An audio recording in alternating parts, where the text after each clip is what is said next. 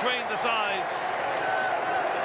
And that's it, all over. Our referee, Brendan Griffin from Kerry, calls full time.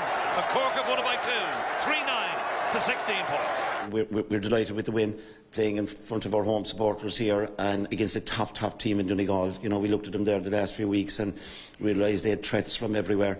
And at times we handled that very well, at other times we didn't, and they got some fantastic scores. But I think ultimately, like, the goals were the difference in the end, and we got over the line, and we're delighted with that. We didn't do enough to win the game. I know